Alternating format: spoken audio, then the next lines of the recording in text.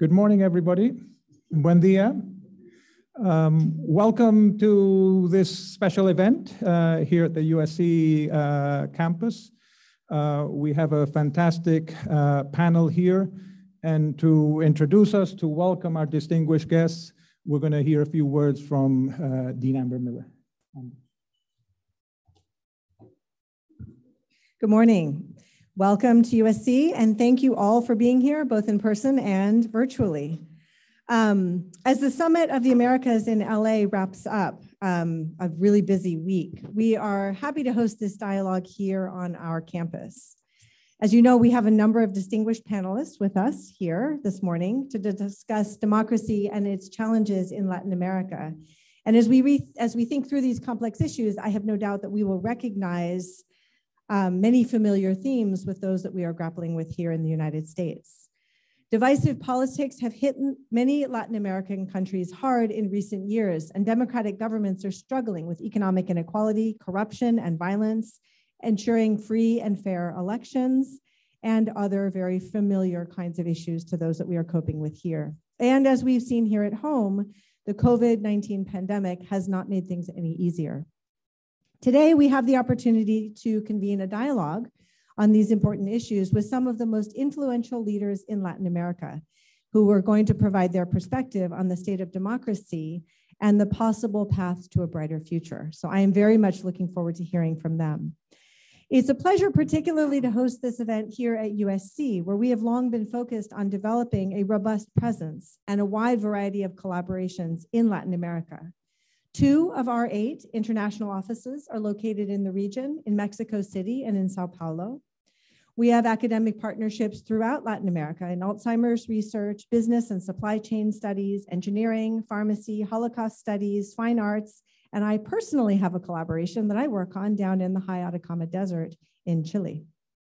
At USC Dornsife, our departments of political science and international relations and Latin and Iberian cultures conduct important research on the region and its influence on the global stage. We have Maymester programs with students traveling abroad to explore topics like biodiversity in Mexico and traditional languages in Peru, just to name a couple. And we recently launched a new Center for Latinx and Latin American Studies, which is working to expand transnational collaboration while empowering our students, many of whom have close family ties in the region, to lead dialogues among our many Latin American communities across Los Angeles. The dialogue this morning will be moderated by our own Professor of Political Science and International Relations, Jerry Monk. Among his research interests, Professor Monk examines democracy and state capacity in Latin America. He's the author of several books and many, many journal articles. Professor Monk was instrumental in the preparation of the UN Development Programme's Democracy in Latin America report, and developing a methodology to monitor elections for the Organization of American States. So we have a lot to cover. We couldn't be in better hands. So it is now my pleasure to turn the program over to Professor Jerry Monk to welcome our special guests. I hope you enjoy the program. I know that I will. Thank you again for being here. Thank you very much, Andrea. Well, good morning. Buen dia a todos. My name is Jerry Monk, Gerardo Monk in Spanish. I'm professor here at USC in political science and IR. I'll be the moderator of this panel. The aim of this panel is to have a conversation, a frank discussion about democracy, about what's working with democracy, what's not working with democracy, how to improve the state of democracy. We're going to be focusing on Latin America, but I'm sure with this panel, we're going to go beyond Latin America. Many people are very concerned about the state of democracy in the United States, so I can see the conversation spilling over to other countries. If we think about Latin America in a historical perspective, this is a good time for democracy in Latin America. Only a few decades ago, the region was dominated by dictators. Now the situation is very, very different. Elections are held as a matter of routine. We see the peaceful alternation in power among competing parties on a frequent basis. If anybody was tuning into the hearings Congress last night, you realize what a big deal the peaceful alternation in power is. Candidates from across the political spectrum vie for political office. If you're following what's happening in Colombia these days, we see very different candidates. 7 countries within the region have elected women to the highest political office.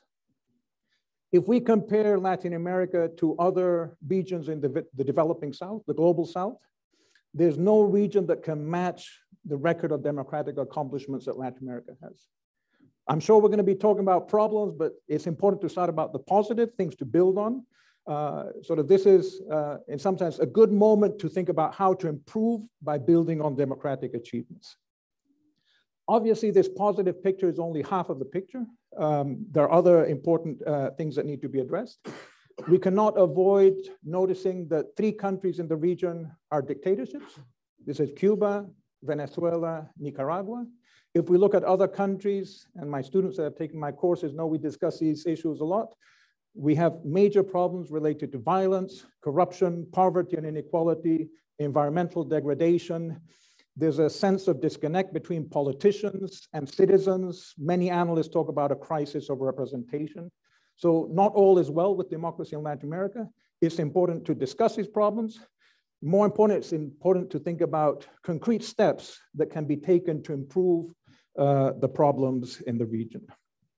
I couldn't think of a better panel to discuss these issues facing the region. More globally, the discussion about democracy around the world. We have with us, and I'll introduce them in the order in which they're seated, Leonel Fernandez, former president of the Dominican Republic. He served for 3 terms, so has important experience in government during a very important period in the history of the Dominican Republic. He's the founder of a think tank, Funglore. I think you're now the honorary president of that organization. He's very active in discussions within the Dominican Republic throughout the region. Welcome, President. We have with us Laura Chinchilla, former president of Costa Rica, and somebody, if you sort of move around international circles, she appears every organization playing an important role. So some former presidents, whatever, the Republicans here play golf. Others are very active in politics. President Chinchilla certainly stands out in that regard. She has an important role in 2 of the organizations that we have represented here. She's co-chair of the Inter-American Dialogue. She's vice chair of the board of International IDEA. She's vice president of the Club de Madrid. So she's very involved in the ongoing discussion about democracy development in Latin America. Next, we have Kevin Casas Zamora. He's the Secretary General of International IDEA. International IDEA is an intergovernmental organization based in Sweden, dedicated, and this is the one organization really focused on the promotion, the defense of democracy. Before this, he was Vice President of Costa Rica. He was also Secretary of Political Affairs of the Organization of American States. This is the group that oversees election monitoring within the hemisphere, plays a very important role in protecting democracy within the region. Sitting next to Kevin, we have Rebecca Bell Chavez. She is president and CEO of the Inter-American Dialogue. This is a think tank based in DC. Here at USC, we feel we have a special connection with the dialogue. Professor Emeritus Abe Lowenthal was a founding director of the dialogue. So we wish you all the best in this new role.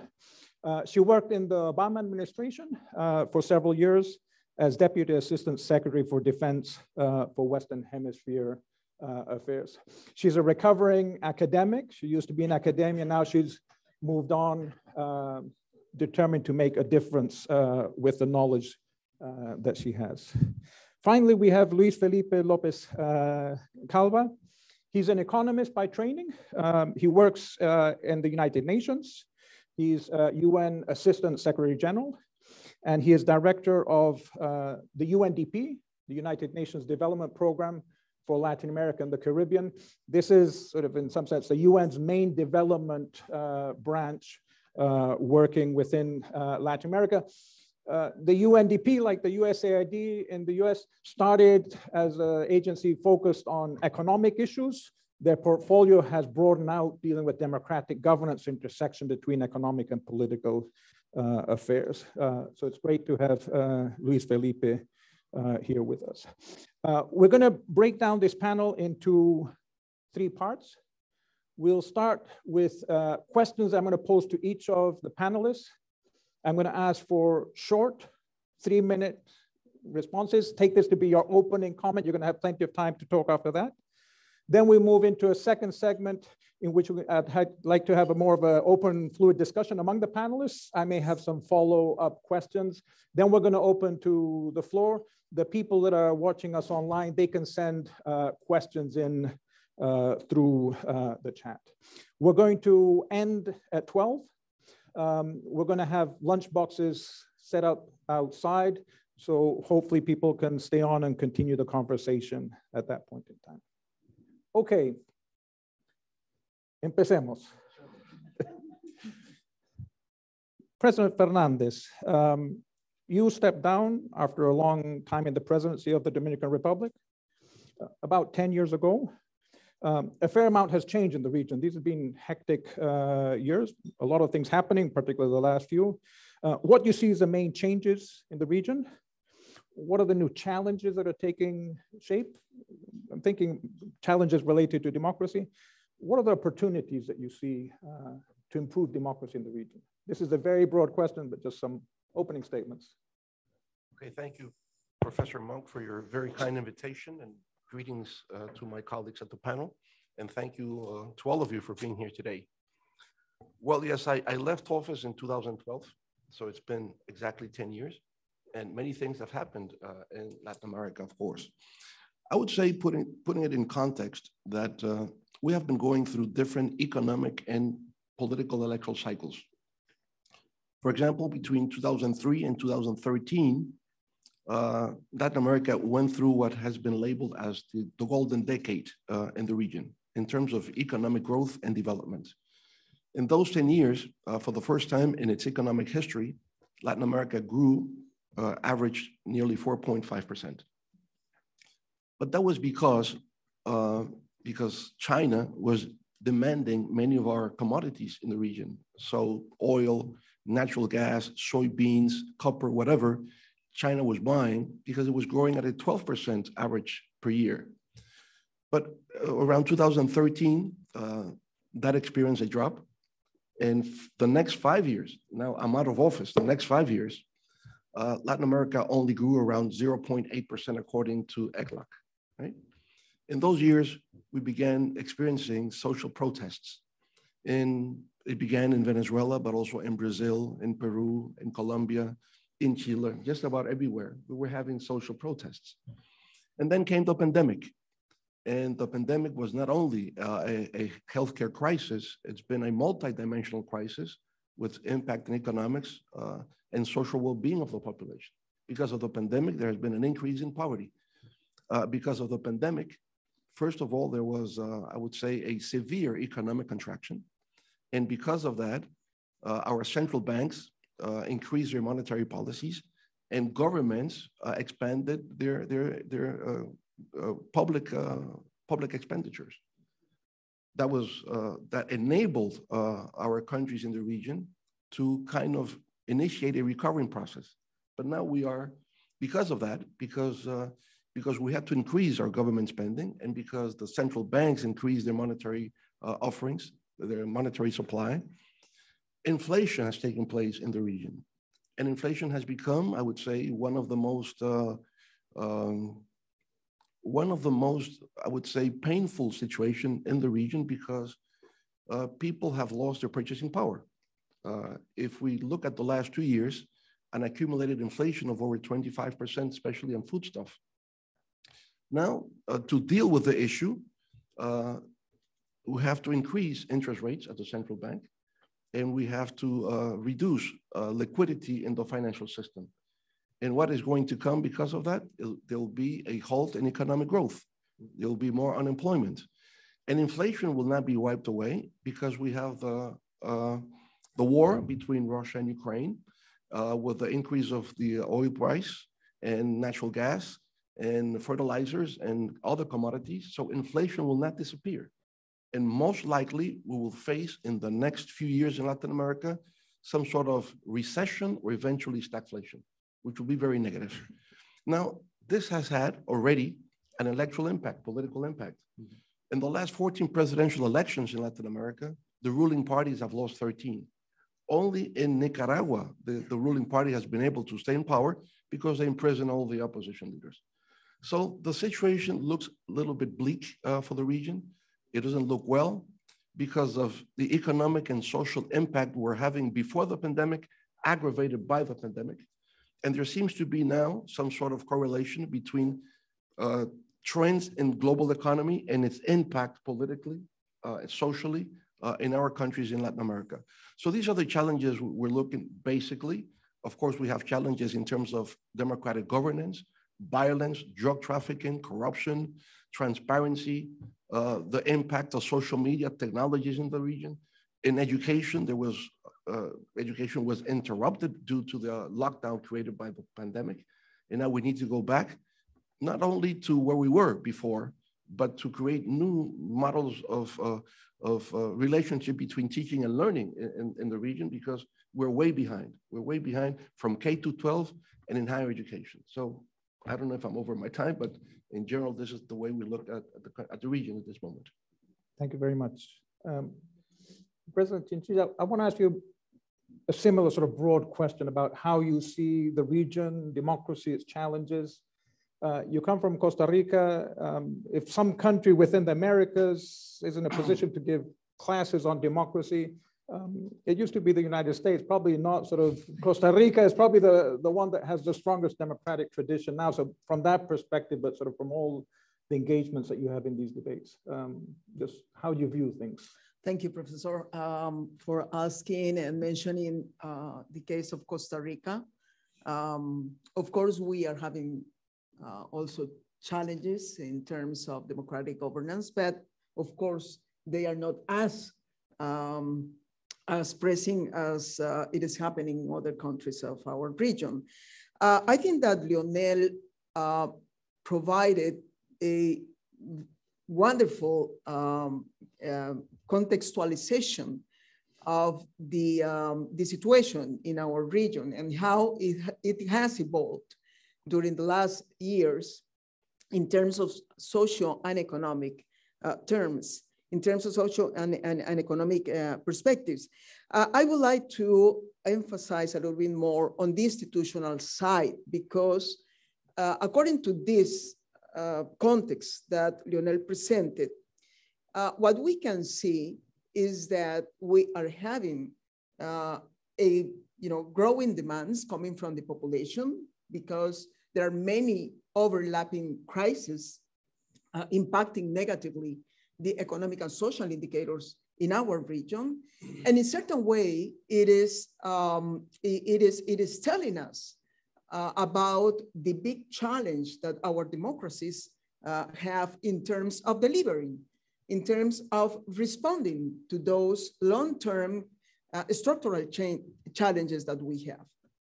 And that is something that we have to put in the first place. I mean, these kind of challenges of delivering, of responding to the demands of the citizens. But I would like to emphasize two other kind of challenges, two kind of trends that I see concerning our democratic governance. One is the crisis, what I call the crisis of representation, and the other one is a demand, a growing demand for citizen participation. Concerning the crisis of representation, we have to recognize that trust in institutions is weakening, affecting especially the institutions of the representative democracy, specifically the political parties and the parliaments. Let me give you some figures. According to the Latino Barometer, and as an average, only 30% of citizens say they trust political parties. And the figure is 20% in the case of congresses. In addition, and this is something really concerning, over 70% of citizens consider that their governments only benefit a few powerful groups. So these figures reflect a crisis of the collective mechanisms, the institutions that are called to aggregate interest in order to reach broad agreements in a democracy. If those vehicles are not responding because the people do not trust in them anymore, that means that we have to do something about that. Because the distrust in those institutions is also impacting negatively the way the citizens perceive democracy, the support to democracy. In fact, support to democracy in our region has moved from around 65% at the beginning of 2010 to 48 and 50% during the last 3 years. The other issue that I mentioned is a growing demand for citizen participation. We have to recognize that citizens, on one hand, they are not trusting enough in the traditional institutions, but on the other hand, they are not only voting, and that is a very good signal, that is something positive that we have to take into account when analyzing the opportunities that we have in the region. People still consider voting as something positive, and they are turning out to vote during this electoral cycle amid this complex crisis we are going through. However, when we ask the people, we disaggregate the figures of those who consider that voting is something positive. We will find that there is an important portion of them who say that you should always vote, but also you should protest. That means that they are saying, look, this is not only about voting. I want to be taken into account, I want my voice to be heard. And so those, according to those numbers, it shouldn't be surprising to see all of this mass mobilization and protests that have taken the streets and the cities in Latin America. So to finalize, I will say that we have a big challenge concerning the democratic governance in our countries, and that is how to renew and rewire the traditional channels of democratic participation, mainly parliaments and political parties, while at the same time trying to design and putting forward new mechanisms for citizen participation. In my own terms, this is not an either or challenge. I think it is very urgently to try to move forward in both, in both kind of challenges. I hear many people saying, look, democracy has shown to be resilient in Latin America, so we should be optimistic that we will be able to overcome this crisis. I do not agree with that. I think that we don't have much more time, and that in certain way we should aspire that democracy is not only resilient in our hemisphere, but also that democracy should transcend and take into account the new kind of demands coming from the population, especially the youth. Thank you. Thanks, that was wonderful. Kevin, you had an organization, International IDEA, that does something unique, I think something very, very needed. Your organization publishes on a regular basis a report on the global state of democracy. So this covers the entire world. We really don't have anything like that. using great data, great analysis of data to tell us about the state of democracy, weaknesses, trends. Could you, drawing upon sort of the discussions I'm sure you've had within your organization, discuss some of the global trends, maybe put Latin America within some more global context? Sure. Thank you so much, Jerry. It's wonderful to see you. It's wonderful to be here. It's wonderful to be doing this panel in partnership with USC and with Funglode. It's an honor also to share this discussion with my fellow panelists, all of them extraordinarily distinguished. Look, I won't bore you with all the details and all the findings that came up in the process of drafting the Global State of Democracy report, the last iteration of which came out last November. But I will identify some of the main findings and how they relate to the situation in Latin America. I mean, one of the things that we've been detecting whenever we measure the performance of democracy globally, and for some years now, is a worldwide deterioration in the quality of democratic governance. The quality of democracy is being eroded all over the world and in very, across the board. All aspects of democracy pretty much are being weakened. And this is something that we're also seeing in Latin America. I mean, one of the most interesting data points coming out of public opinion surveys in Latin America is this something that I find really important from the standpoint of diagnosing the situation of democracy in Latin America, which is this: when you ask people whether they support democracy in the abstract, a majority of people in Latin America still say that they do. There's another group of people that say, oh, well, we prefer an authoritarian option. That proportion is not growing. What is growing is the proportion of people that say that it's exactly the same for them whether to live under a democratic system or under authoritarian regime. The indifference. And that to me tells us that the real danger in Latin America is not really about military takeovers. It's not really about sudden reversals of democracy. It's about the gradual degradation in the quality of democracy, particularly when it comes to the rule of law, which continues to be a huge pending assignment for the region. So there you have a first manifestation of a global trend and how it affects the situation of democracy in the region. A second global finding that plays out in the region is the increased brazeness on the part of authoritarian leaders.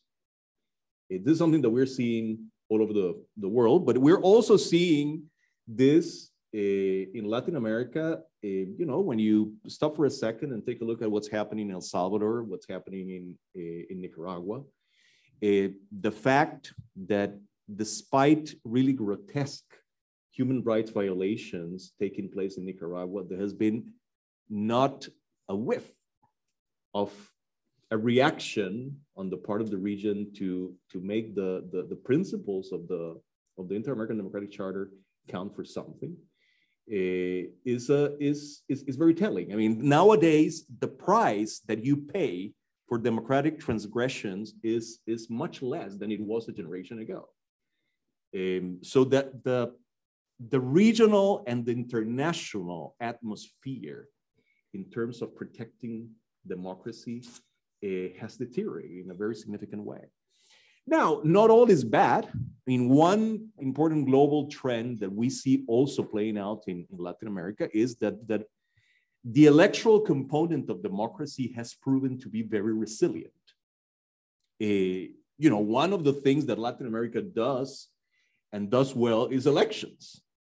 And we saw in the course of the pandemic that countries in the region learn to hold credible, robust, legitimate elections in the impossible conditions created by the pandemic. This is also something that happened globally, but it's particularly true about Latin America. We've seen elections taking place in Mexico, in Bolivia, in Peru, in Costa Rica, pretty much everywhere, good elections. So the electoral side of democracy is robust, and this is enormously important and needs to be protected at all costs, because let's not forget that this is a region that not until so long ago, power was determined either in the military barracks or in the mountain. Now, we've adopted as a foundational principle for politics in the region that the only legitimate way to access power is through credible elections. And last but not least, another global trend that we see playing out in the region is the vitality of civic action. I mean, globally, over 80% of the countries saw social movements of different kinds emerging, even in very hostile environments like, Belarus or Myanmar or Cuba during the pandemic, despite the often draconian restrictions put in place by governments with regards to freedom of assembly. Well, we also are seeing that in Latin America. The thing is, and before we get too cocky about this, that a lot of that vitality has to do with some of the things that Laura just mentioned. I mean, with the fact that the normal challenges, the normal channels of representation in Latin America are obstructed. So people are taken to the streets to voice their demands. And this is the way politics will be in Latin America for the foreseeable future. Thank you, Kevin.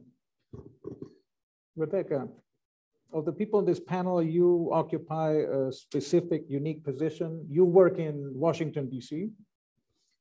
Your organization tries to foster a dialogue between U.S. policymakers, leaders in Latin America. Just listening to some of the speeches at the summit last night, I realize that's a tough job these days. But so can you discuss Latin America from the perspective of DC, how US policymakers see things, whether they limit what can be done, what they're doing to help what can be done within Latin America, if there's something about the problems of democracy in the US that you think is relevant to just a discussion with Latin America, please feel free to talk about that. Thank you. Thank you so much for having me. Thank you to USC, to International IDEA, and to Fully-fledged. You mentioned that I'm a recovering academic.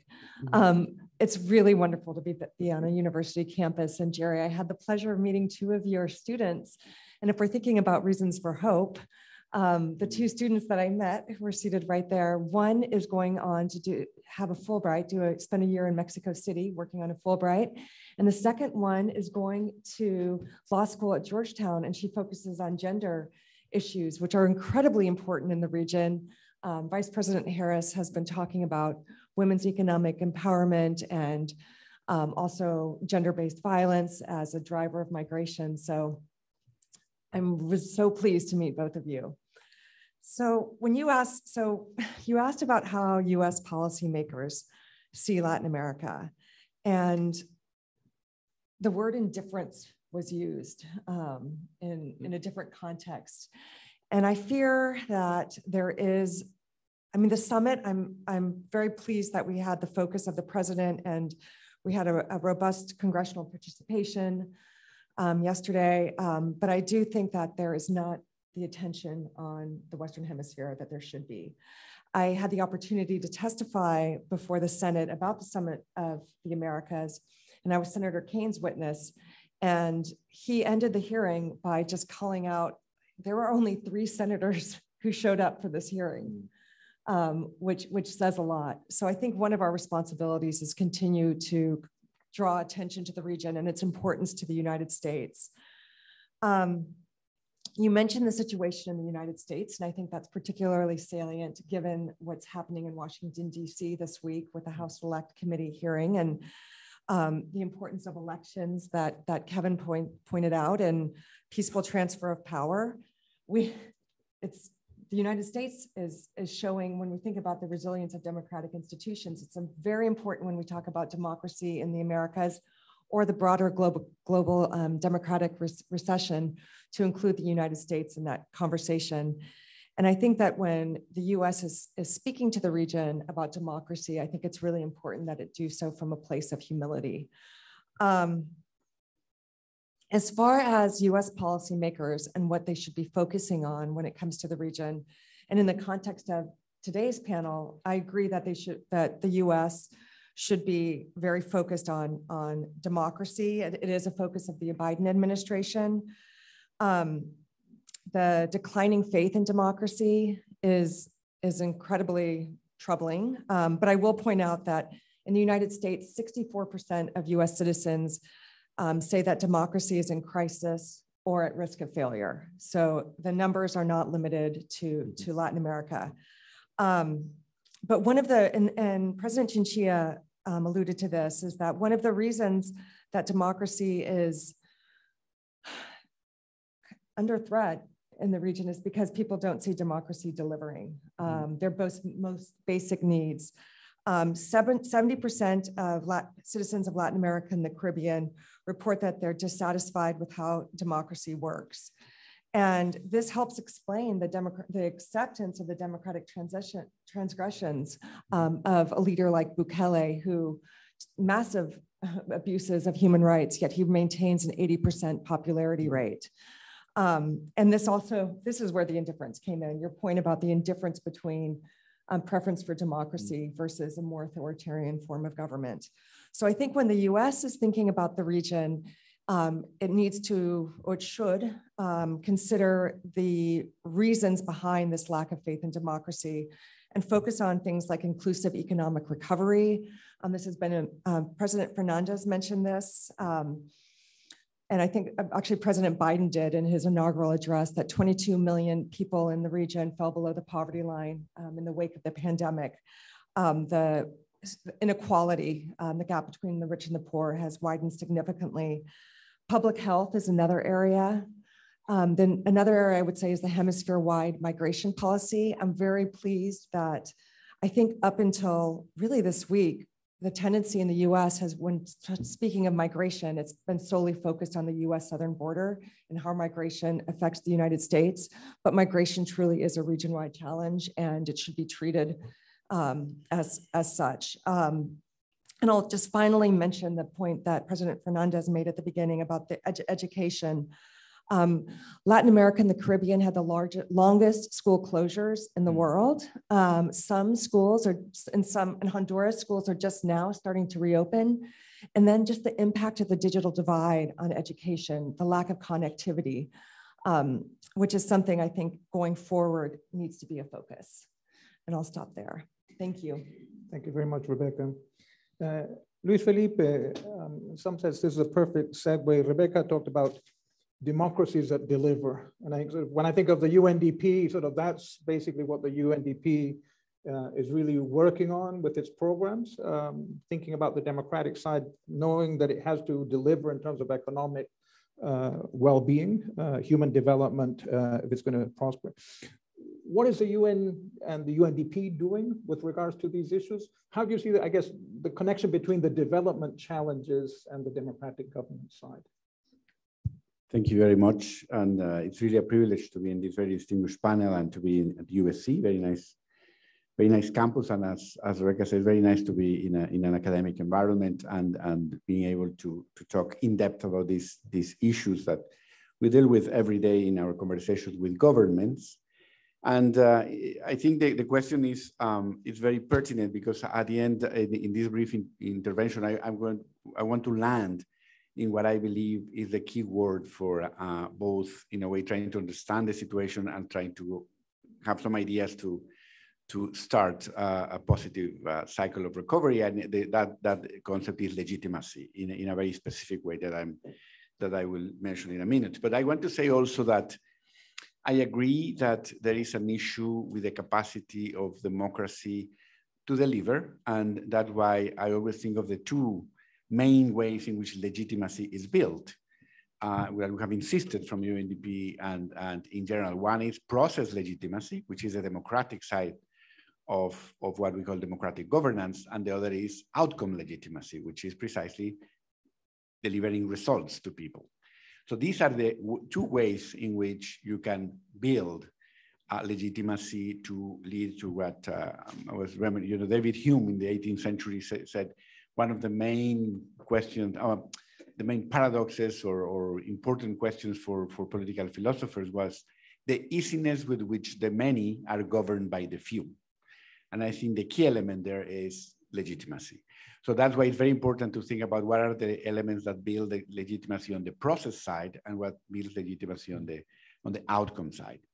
And I do want to say that in the last 40 years, in which Latin America transitioned, we can call it from boots to votes, we left the dictatorships and we went into a more democratic environment. There were important results that we should also acknowledge. Not the economic growth that we expected, and we have written a report on that last year at UNDP and the mediocrity of growth, but we did deliver, for example, a very important reduction in poverty, improvement in many social indicators. So those 40 years, we also have to acknowledge that we're not wasted. There were many important achievements during those years that also created, and I would refer to this, for example, to the case of Chile, to a crisis of aspirations, in a way, a little bit like at Alexis de Tocqueville and the French Revolution. I think there was, when we feel this slowdown in growth, the cycle, the super cycle of commodity prices is over. And then many people realize that train that, that was going fast in terms of growth, in the case, for example, of Chile, one of the three countries that achieved the level of high income country, that in a way was able to overcome the middle income trap. But because of the structural inequalities and exclusion, social exclusion, they realized they were not going to benefit from that process. That's one example, that there are, to different extent, some other examples throughout the region in which we left basically, as we have always say, we're in a societies that are middle income countries that have not managed to become middle-class societies.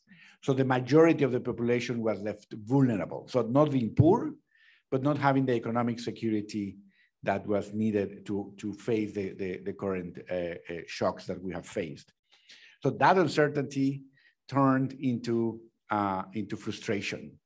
So that vulnerability that with which we entered the series of shocks, the pandemic, the even further slowdown of growth, and now the crisis in Europe and inflation that President Fernandez very clearly described, that creates a moment of very high level of uncertainty where people lose the sense of agency, the sense of control over their own lives, and the sense that the system can respond to their needs.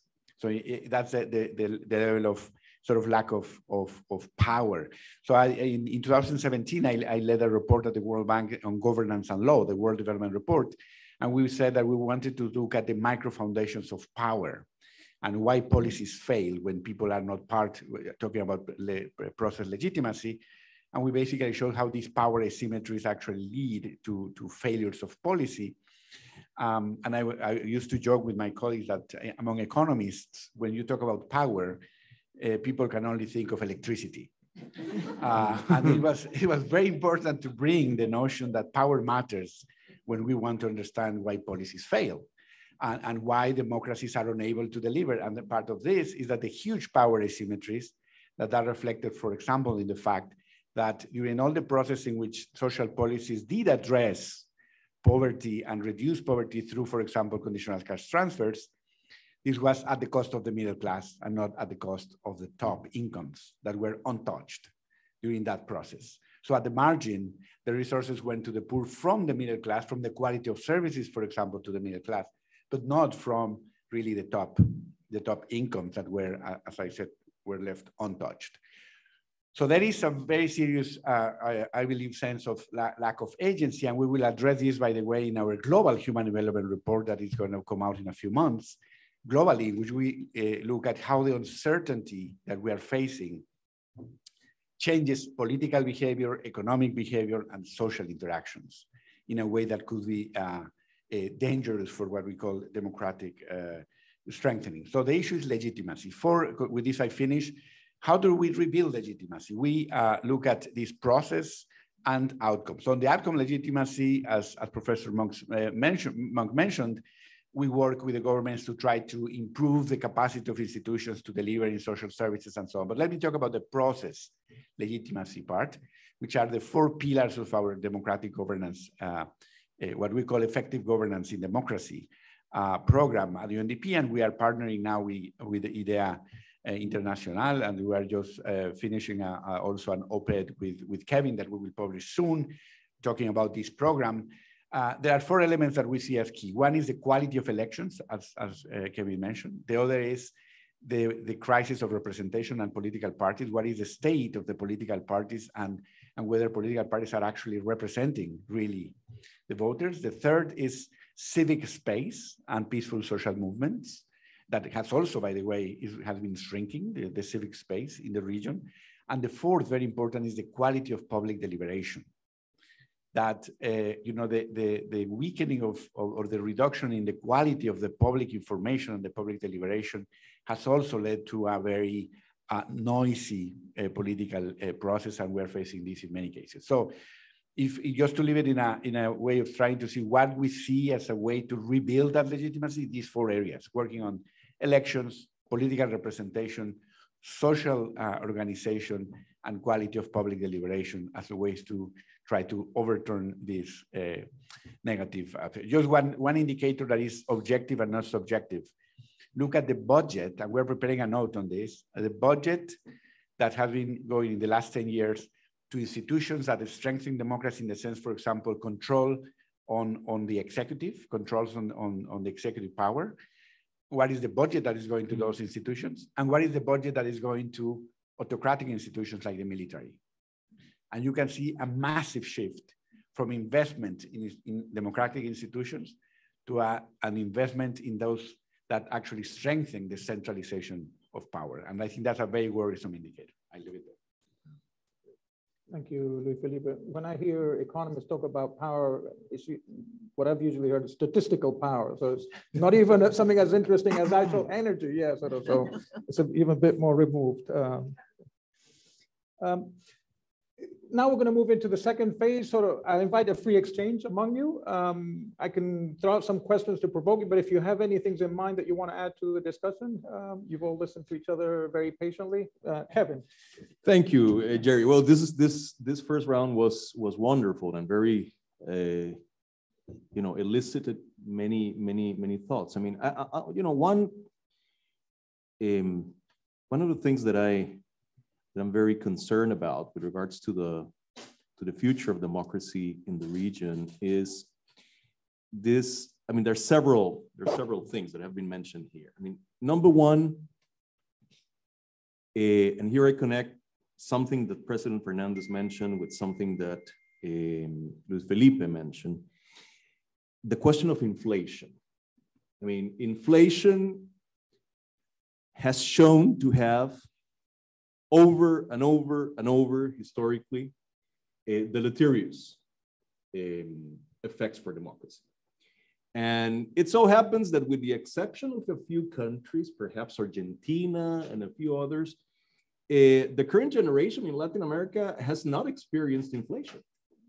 I mean, this is going to be a new thing. So the effects of that are difficult to predict, but cannot be good. And here is where I link this to one of the comments made by Luis Felipe, which is how inflationary pressures, among other things, create uncertainty. And uncertainty is kryptonite for democracy. Uncertainty creates this notion that when social uncertainty levels go through the roof, the natural tendency is to seek the paternal, it's always paternal because it's always meant the paternal embrace of authoritarian leaders. So this is a real danger for democracy. The second question, the second issue that I would like to mention that has been mentioned again is the question of the ability of democracies to deliver. And in that sense, the pandemic, as in many others, has been a very stern teacher. What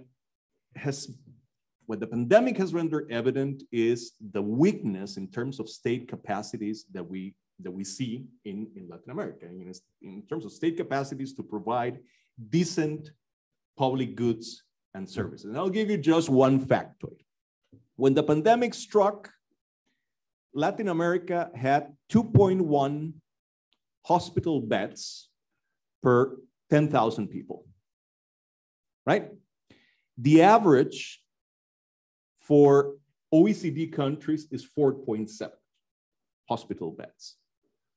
Well, that's how weak public health systems in Latin America were when they had to deal with this mammoth crisis. And that's just one example of a broader phenomenon, the very limited ability to respond to social demands in the context of crisis and how this affects the ability of democracies to deliver.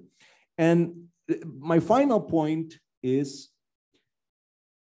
again, about something that Luis Felipe mentioned, which I think is crucial. There's another danger that is real and pressing for democracy in the region, which is the widespread acceptance that democratic systems don't make a difference in people's lives. That's demonstrably false in light of the evidence of the past generation in Latin America. And we should never lose sight of that. Democracy in Latin America has results to show, not all the results that we would like to have, but has some very impressive results in terms of social well-being, for instance, in terms of reduction of poverty, in terms of even of the reduction of inequality from extraordinarily high levels. So it is important not to lose sight of that in this winter of discontent. Luis Felipe has to leave in 5 minutes or so. Luis Felipe, if you want to add something now before you go, Presidente, después. Thank you. My apology that I have to represent my institution at conversations in the convention center. So I think one point, which I think addresses precisely what Kevin reiterated, which is the issue of uncertainty, and that's why we want to bring this issue to the conversation with the Global Human Development Report. By the way, also President Chinchilla has been a great ally in the production of these recent human development reports globally as well. I think the issue of uncertainty as a trigger of many behaviors that could be detrimental to positive outcomes that we expect. One entry point that we see as fundamental is the notion of seeing this as an opportunity to promote universal social protection systems. And we have insisted a lot on this, not universal basic income, universal social protection, to bring back the notion of universal provision of a minimum package of services to population financed through the same source, general taxes, perhaps, and also with the same quality for everybody, because we have created through the social protection systems citizens of, first class, second class citizens through the informality that is fueled by poorly designed social protection systems, and the emphasis on targeting not as a way to ensure universality, but as a way to exclude some people from the high quality services. So we insist social protection systems that are universal, growth friendly, fiscally sustainable, and truly inclusive could be one immediate response to try to provide people a sense of economic security that could trigger eventually political dynamics that can be better than what we have today.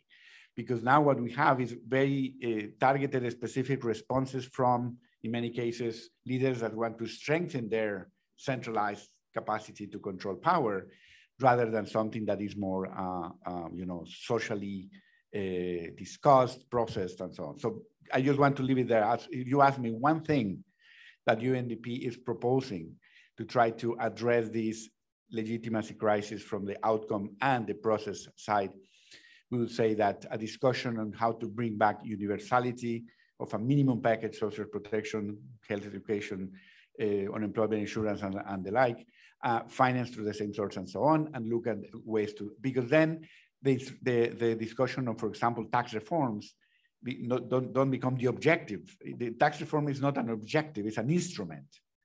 So if we really want to think about what it means to renew a social contract, let's discuss what is the minimum level of security that we should collectively provide to everybody and how we finance that. And then we build from there. So I would just leave it there to end with a positive proposal, concrete proposal from UNDP. Thank you very much, Felipe. Thanks for your contribution to the panel. I apologize that I have to go now. Bueno, un gusto, es un placer, éxito.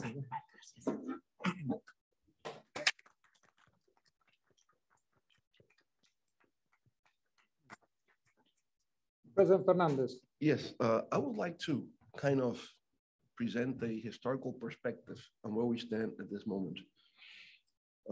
Since 2010, some countries in the region have been celebrating the bicentennial of our independence. It should have begun in 2004 because really the first country in the region to gain independence was Haiti. But it is forgotten always. And so we begin celebrating from 2010 until 2025, all the independence movements in Latin America. Since our inceptions as nation states, we aspired democracy. But democracy never came through. We had dictators, we had military ruling class. It was only in the last 40 plus years that we have been able to transition from authoritarian regimes into democratic systems. Have we progressed in the last 4 decades in Latin America? Absolutely. Anywhere you go in Latin America today is radically different of what it was 40 years before. In terms of infrastructure development, you can see it, you can see it anywhere. When you go to Chile, from the airport to the city, it's called Shanhattan. When you say, what is Shanhattan? It's a combination of Shanghai and Manhattan. The notion of modernization, right? Can you imagine we have a subway system in the Dominican Republic? That there's a subway system in Panama, that is also many other subway systems in other places. There is an indication there has been progress. Poverty has been reduced. Middle class has been expanded. People travel continuously. When I was coming to LA, I found someone from the Dominican Republic on the plane. I said, where are you going? I'm going to Wisconsin, he said. I can't imagine a Dominican going to Wisconsin. I can imagine going to New York, Washington Heights, but not to Wisconsin. Cheese. Well, there you go. He was going to a milk festival because we have cattle raising in the Dominican Republic. But now Dominicans go to Wisconsin to participate in a global festival about how you milk cows, right? So it's a way of indicating that we have becoming more integrated worldwide. But the reason why we have progressed is because we have solved politically a main problem that we have discussed on the table today. How do you access power? And before, even in the 60s, in our case, the Dominican experience, a dictatorship, a long-standing dictatorship was brought down, Trujillo's regime. Juan Bosch came from exile, a friend of Jose Figueres, the Caribbean Legion. He was elected at a landslide, the first democratically elected president after a long-term dictatorship. 7 months after, he was overthrown by a military coup. There was a major popular insurrection in 1965 in the Dominican Republic. The slogan was to return to democratic constitution, elected government. And then there was a US military occupation inspired by the Cold War, preventing a second Cuba in the Caribbean. Dominican Republic had nothing to do with a socialist Cuban-oriented revolution. It was democratic constitutionally, but the Cold War environment created this decision by the Johnson administration. So when my generation started participating in politics, the idea was, we aspire democracy, but it's impossible. The path to democracy has been obstructed. So the notion of revolution came through. And I would say the inspiration was the Cuban Revolution. And everywhere in Latin America in the 60s, the youth wanted to participate in a revolutionary process. It was only at the end of the 70s, beginning in the Dominican Republic, where we had elections that were contested, and a change of regime, an alternation of democratic power, and then all the 80s and afterwards, we have had elections as the only legal and legitimate way to access power. And because of that, we have democratic political stability. And with democratic political stability, you get economic growth, sustainable development, progress, prosperity, and well-being. The other side of the picture is Haiti. Since Haiti doesn't have stable democratic political system, it's chaotic. It's always in the midst of a crisis. So Haiti, instead of progressing, is always moving backwards, is in a state of misery. No one has an answer to what it's not only a failed state, it's a collapsed state nowadays. But the main reason, it doesn't have democratic political stability. What we have in Latin America that enables progress, that enables sustainable development and well-being is because we have had, for the first time in our history, during 40 years, democratic political stability. And we have to work in order to strengthen that in all the ways we can. We have had three positive comments in a row, so it seems it's contagious. Yeah, so I mean, you want to serve. So whoever's up next, you know, mine's not positive. Please keep it going. The coffee's kicking in. I think that we should bring a very important pillar for democracies to stay, to be stable, to have the possibility to project to the future, and that is the rule of law. And when I listen to what we have already said about the progress we have been able to achieve in our region, there is no doubt. Any kind of indicator that you can take, you will see that we have achieved amazing progress. In fact, in terms of democracy, we are still the most successful region. 40 years of democracy, and it covered almost all the countries, with the exception of Cuba. All of them were democracies at a certain point. Then during the last year, we lost Venezuela and we lost Nicaragua. But we didn't do enough in terms of the rule of law. And what we are seeing is that since other kind of menaces, surge as a result, for example, of the growing presence of organized crime in many of the countries, which is one of the main factors that explain the corruption basically in Central America, Colombia, and Mexico. When you see those bureaucratic elites making businesses with some business elites, with any kind of disregard of ethical principles, when you see the abuses of power, et cetera, and there is no response coming from the justice system, so it is impossible to imagine that democracy can prevail if you don't have a robust system of rule of law. And so in certain way, the new rulers, the new leaders, this kind of unscrupulous populists that we have now again in our region aspiring to take power, they know it very well. They know that it is very easy to get access to power through precisely legitimate means, because all of them have won an election, but they know that once they access to power, once that they are in government, they can ignore the other considerations of a democratic system, a democratic governance, which is respecting the laws, respecting the Constitution, et cetera, et cetera. So it is true that, that we have many positive things in the region, but my message basically is that we shouldn't take democracy for granted. We already have two examples, Venezuela and Nicaragua. Nicaragua was a very weak democracy, but Venezuela was one of the only three democracies that we had during the 70s. Colombia, Venezuela, and Costa Rica, and look what happened.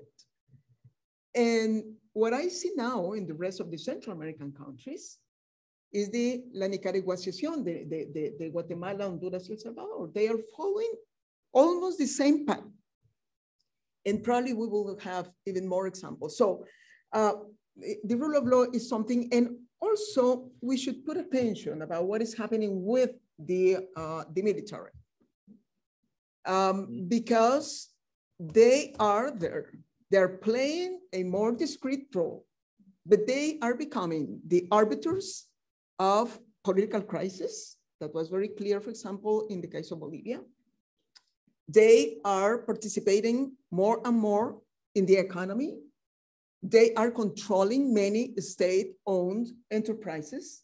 And I can give you the cases of Mexico, the case of course, Venezuela and Nicaragua. So I'm also, with this very weak rule of law and a growing role of the military again, and with these leaders, populist kind of leaders, I think that we are getting a mix of explosive elements that attempt against the democratic governance. Rebecca? So I'm going to follow on what President Chinchilla was saying, and I really appreciated the way Luis Felipe ended his conversation about looking at the budgets of governments to see how much is being spent on agencies that actually control executive power. So, the traditional agencies of horizontal accountability versus how much of the budget goes to strengthening the centralization of power. And he used the example of the funding of the military. What's the balance? And I thought that was a really powerful way and useful way of looking at it, because, I think what President Chinchilla's point is excellent. You have democratically elected leaders who then deliberately dismantle these agencies of horizontal accountability. And if you're looking at the courts through even though the Constitution calls for judicial autonomy, you see practices like court packing, the violations of judicial tenure production. We see it with the attorney generals, sort of the lack of independence of attorney generals. So the judiciary is also, and rule of law is also so important to tackling corruption, which is a major issue in the region. But I also wanted to highlight the point about the military, and I say this from someone who served in DOD. The growing militarization of the region is extremely concerning. We see it in the militarization of law enforcement, the militarization of migration policies is another area. The example, I think there was the scenes in El Salvador's Congress when the military went in to kind of intimidate members of Congress to support Bukele's legislation. I agree. I think that the military, we don't hear enough about this trend. And I think it's something very important for us to keep an eye on. Go ahead, Dan. Look, again, this is very interesting, but I'm gonna pick up on a point that I found really, really interesting mentioned by President Fernandez, which is this. I'll put it like this. It's almost like a soundbite. I guess the previous generation in Latin America showed that democracy is possible. The task for the current generation is to show that democracy is good and fair. That's a different task. And it's a more complicated task. I mean, what we see in public opinion surveys in the region is that people in Latin America support democracy in the abstract, but they are deeply, deeply unhappy with democracy in practice, right? And the reason for this disaffection is connected to some of the things that have been mentioned here. I mean, number one, the question of the rule of law, which continues to be a huge pending assignment for the region. I mean, particularly, and there are many aspects to this, but there are two that are particularly salient. The question of corruption and impunity for corruption. That's an absolutely toxic issue for democracy, and not just in Latin America. We see it in from the standpoint of of international idea. We see it at play virtually everywhere. I mean, the effect of corruption on democratic legitimacy is a really toxic one. So this angle of the lack of rule of law has to be addressed in a very urgent way. And the question of public security, which is another big one that is important for the rule of law and that has an impact on the quality of life for people. So that's one big agenda. And then the other is the question, again, of delivery. And to go back to that notion that people support democracy in the abstract, but not in practice. I mean, look, we can make here in this room the normative argument for democracy until we go blue in the face. For the immense majority of people, what matters is whether democracy is able to solve real problems for real people. That's what matters. And I guess the practical implication of that is the urgency of putting at the heart of public debates in Latin America the question of the quality of democratic governance. And that means a few things. I mean, there might be others. That means tackling questions of institutional design that you know a lot of. I mean, you know a lot about, Jerry. I mean, how to design our political systems in ways that make them better able to solve issues in a more efficient and efficacious way. And I'll give you one concrete example that I used the other day, on a discussion where President Chinchilla participated in as well. This very visible thing that we have in Latin America, and very problematic, the coexistence of presidential systems with highly fragmented and increasingly fragmented party systems, which we know from decades ago in political science that is a problematic setup. And yet, we see very little in the way of reform efforts to rethink the constitutional architecture of our political systems. So this agenda matters. Number two, what Luis Felipe mentioned, the question of fiscal robustness as a prerequisite for political systems to be able to respond to social demands. How you collect your revenue and how you spend your public resources. I mean, there has to be a discussion about that at the heart of a robust democratic governance agenda. The question of the quality of public administration, which is a truly central one. This used to be seen, as a peripheral issue, as a technical issue. Is not. I mean, the quality of public administration is the tool of the trade for governments to respond to social demands. And finally, the question of trust, which, as we've seen during the pandemic, I mean, trust is arguably the single most powerful determinant in the effectiveness of governments to respond to crisis, whether they elicit the trust of the citizens. And you cannot talk about trust, again, without talking about the question of corruption. If you're not serious about dealing with corruption, trust would never be rebuilt. So, I mean, this is the kind of agenda that I think should be at the heart of our public debates in Latin America, because it's instrumental to solve everything else. And I'll leave it at that. All right. Just to second Kevin's point, sort of this is from my own research, I'm putting more and more emphasis, and I think sort of it's more and more important, state capacity, sort of the quality of the public administration reforms that are needed. So the policy process can come up with some great laws and policy initiatives, but if it's not implemented in an efficacious way without corruption, sort of I think you're not going to deliver. So I think that's sort of a key sort of part of the problem. I don't think it's being discussed enough. You want to add to that?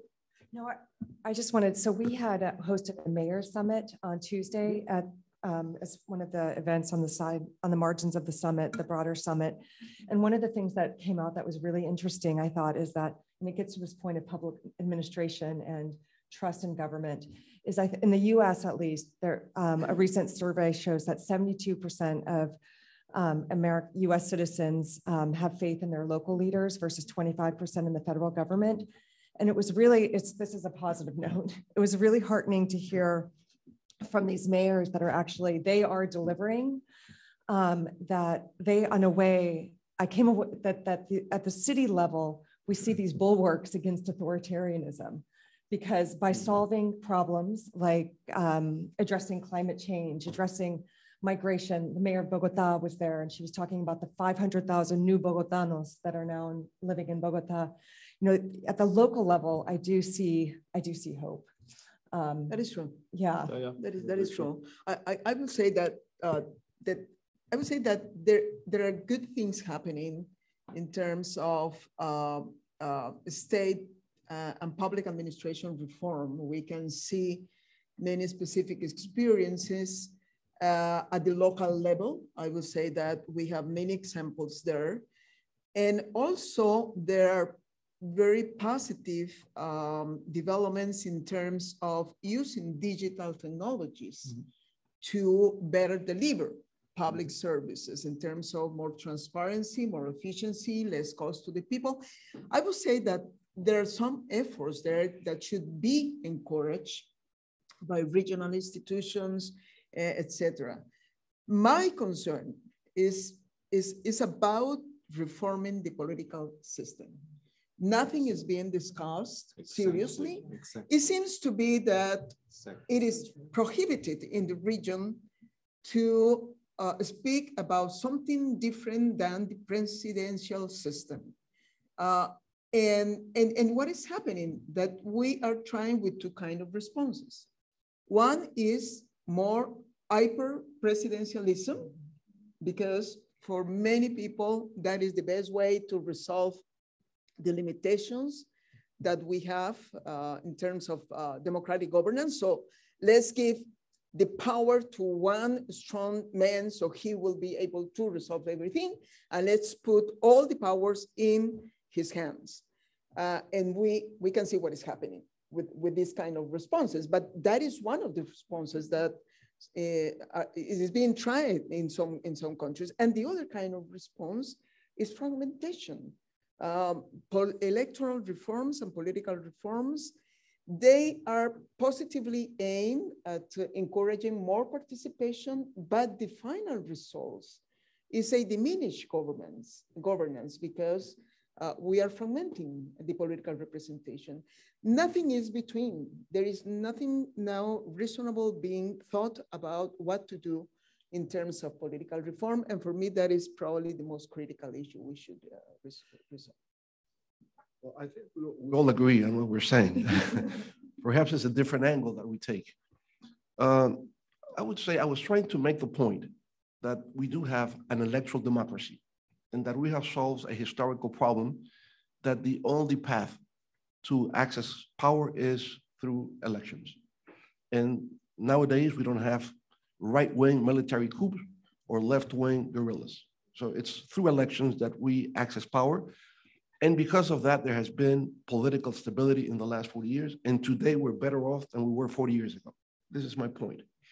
Now, I understand that there is a sense of ambiguity and complexity in what is taking place in the region and worldwide.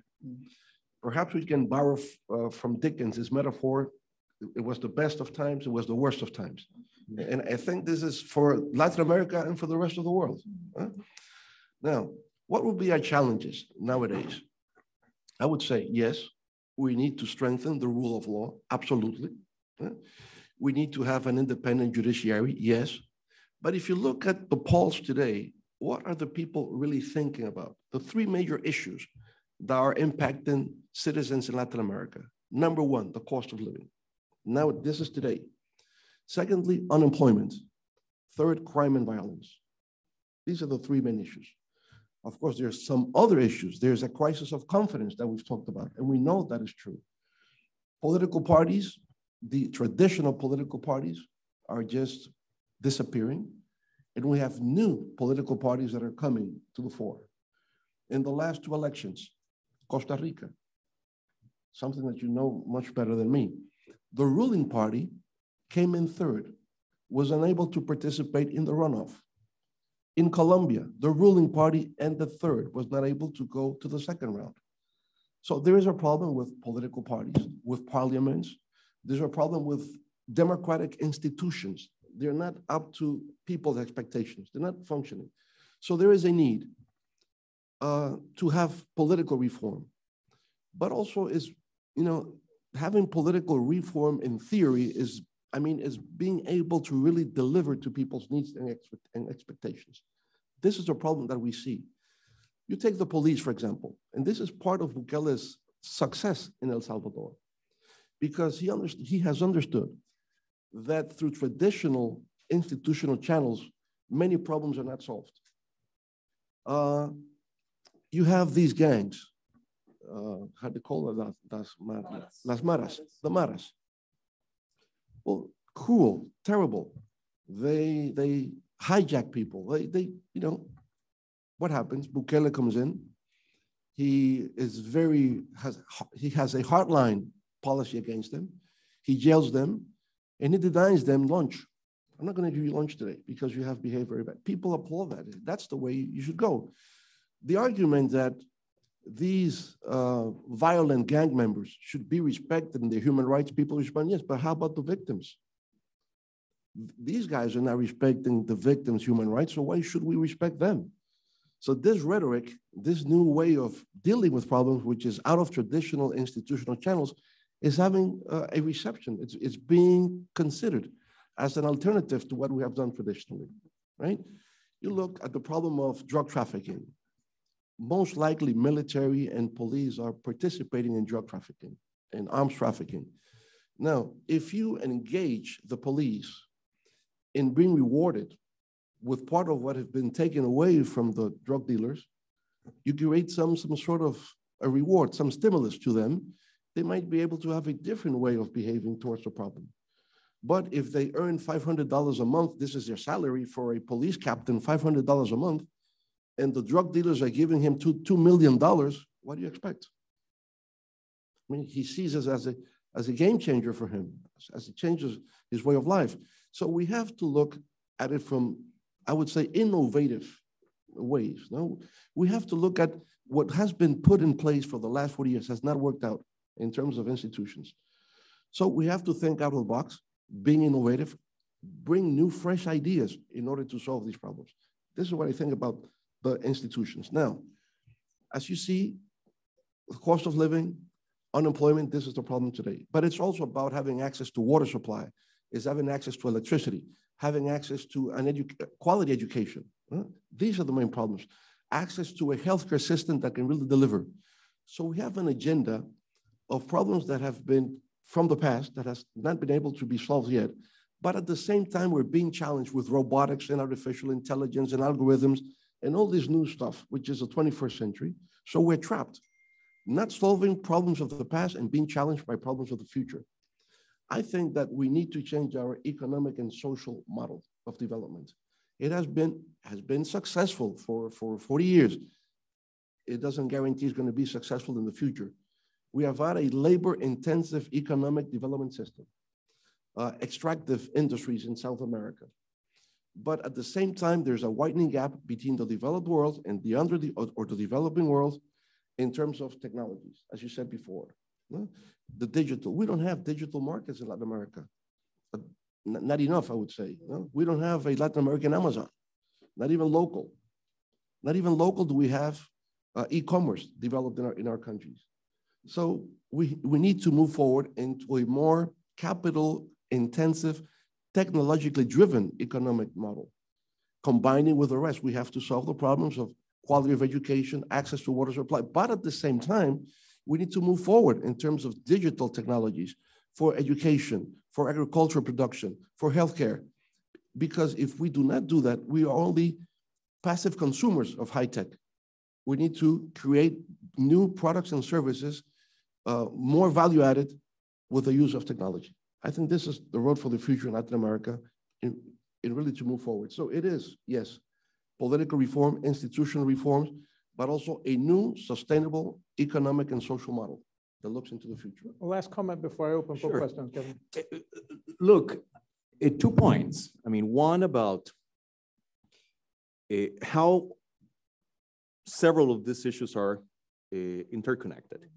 And I'll give you one concrete example. The question of the fragmentation of party systems and the apparent lack of willingness to engage in a serious effort to pursue political reform. This creates a very perverse incentive for corruption. I mean, if you're the president of Brazil and you have to deal with a Congress where 30+ party systems are represented, constructing a workable majority to push forward a reform agenda is an impossible task. There are many ways to build such a majority. One of them is by purchasing it. And that's exactly what has happened in Brazil, repeatedly. So you see how a problem of institutional design fits into corruption. So that's one point. The second point is about what President Fernandez has just said. This apparent disconnect between the need to pursue political reform and the more topical issues that are affecting people's lives. And this disconnect is very true. I mean, political reform is not a sexy issue. I mean, it's not a vote winner anywhere. And this is a case yet where the urgent trumps the important. If we don't engage in serious political reform, we will not be able to solve all the other issues. At the very minimum, we have to be able to walk and tweet at the same time, right? I mean, we have to be able to address some of the more urgent issues, but we need to engage in the long-term political reform that we so sorely need. And the trick here, I would think, and is a major feat of political leadership that is needed, is how to connect in the discourse, how to connect political reform to people's well-being. That's the trick. And it's not an easy one to pull off, but it's an essential one in the current situation in Latin America. Okay, you have all been incredibly patient. We're gonna now move to the Q&A from the floor. Also, the people watching us online through the chat. We have two helpers here, Natalia and Senisa will take the mic to you. Can you please identify yourself? Why don't we start with Vicky and then Max, please identify yourselves and ask your questions. Hello to everyone here, and thank you so much for such an fascinating conversation. So I'm Victoria Chonjin from University of Southern California. I have many questions, but I'm going to zero it in one in particular, just because it's circling back to the comments that particularly President Fernandez and Mr. Casasamora made about digital media technology. I think you hinted at it, but my question goes to what role do you think technology has to enhance or weaken democracy in the region? Because we have colliding effects. On the one hand, we have the usage of technology, right? In which citizens use it to participate. And I think that goes to the point of President Chinchilla with projects, civil society. So that's great because it enhances democratic behavior. On the other hand, you also have the uses of technology, and you mentioned Bukele many times, who is extremely savvy in managing information and calling himself, I am the coolest dictator in the world, right? And when he was candidate, it actually helped him to gain popularity. So attached to that, so as leaders, as organizations, and as we talk about reforms and communication, because technology is for dissemination, but it's also to access information. How do we make sure and ensure, right, that there's also not disinformation and that you can also show that democracy is delivering? I know this is an unfair question, it's convoluted, it's a lot, but I'm curious how you as leaders of different organizations can see that, because again, I think President Fernandez made the point. This is the 21st century. We have a new generation, right, that wants to see democracy work. But how do you also communicate that in such a way that speaks to everyone's interest and also speaks to everyone's way in accessing information? Because it's not the same as some decades ago. Thank you. Please, panelists, who wants to respond? Just going to put some elements, but I will be sure that my colleagues will add to this reflection. I was part of a global commission on digital technologies and democracy. And there was a very interesting conclusion about that. Yes, technologies have a very important role to play in the quality of public debate, and that was mentioned by Luis. That usually when those technologies are used in an environment which is characterized previously by polarized media, as it is the case in the United States, for example, that media existed before on the social media. So when you have those kind of conditions, polarized environments, high distrust levels to elites, illiteracy in general, not only digital illiteracy. I mean, deficits of education, okay? So what you will find is that digital technologies most probably will incentivize the worst of the society. So I mentioned this because it is very common to blame digital technologies for all the problems that we already have in our societies and in our political systems, and also to blame them for the faults of mediocre leadership that we're having in our societies. If you have a leader who doesn't mind how he is talking to his people, come on. I mean, politics is about educating the people. So you will never change anything with this kind of leaders. So in certain way, I say this because, of course, I think that there is a role for social media. In fact, at that time, we recommended actions at different levels. First, the technological platforms needed to adopt many kind of ethical codes. They needed to make some changes in the designing of the algorithms. They needed to better moderate the content of, in some cases, we discuss about the business model too. So there are many things happening in that side. I will also say that there is a challenge of regulation. If you ask me, my preferred model is Europe. I don't like the way the United States is working with that because among other things, it is impossible to follow the example of the United States when you belong to a small economy. So in our countries, for example, we don't have any possibility to negotiate with the big platforms. So the only way will be collectively And that is a problem because I don't remember Latin America as divided as it is today. We are unable to bring together our governments for anything in trying to coordinate any kind of policy. But the only way for those countries will be coming together to try to negotiate with the digital platforms or try to encourage the United Nations to adopt certain kind of instruments. And finally, we strongly recommended to invest in people, in education, in literacy, in encouraging the public debate, in civic education.